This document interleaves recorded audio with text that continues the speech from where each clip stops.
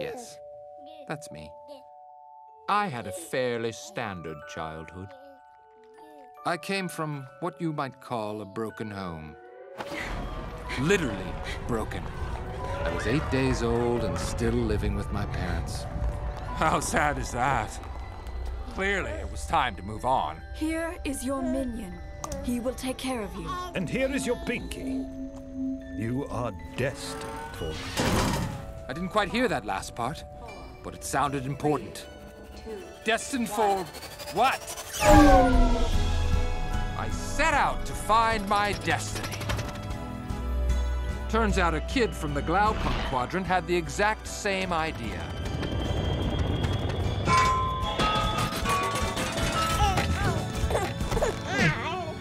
That was the day I met Mr. Goody Two-Shoes.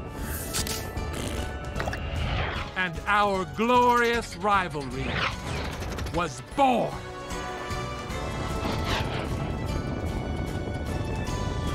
Could this be what I was destined for? A dream life filled with luxury?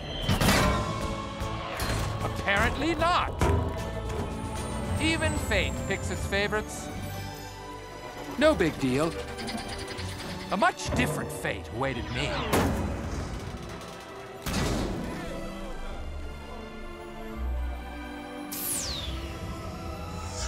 A baby! How thoughtful. Oh, yes, I saw it and thought of you. Luckily, I found a lovely little place to call home. Can we keep it?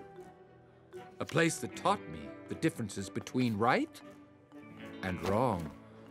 Mr. Goody Two-Shoes, on the other hand, had life handed to him on a silver platter. Our baby can fly. Yes, nothing but the best for you, darling. The power of flight, invulnerability, and great hair. But I had something far, far greater. My amazing intellect and knack for building objects of mayhem.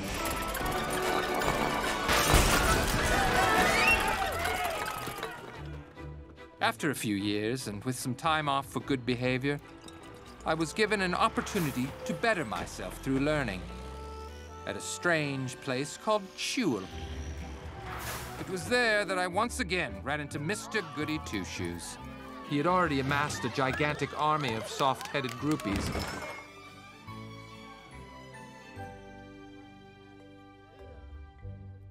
He bought their affections with showmanship and extravagant gifts of deliciousness. So I, too, will make this popped corn and win over those mindless drones. Lights out.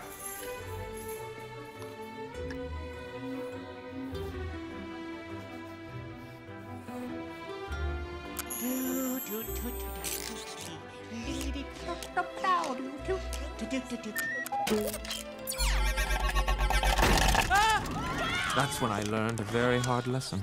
Good receives all the praise and adulation, while evil is sent to quiet time in the corner. So fitting in wasn't really an option. While they were learning the itsy-bitsy spider, I learned how to dehydrate animate objects and rehydrate them at will. Some days it felt like it was just me and Minion against the world.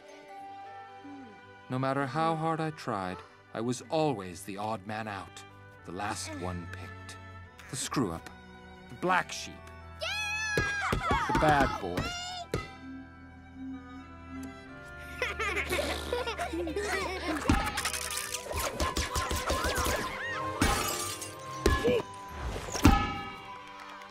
Was this my destiny?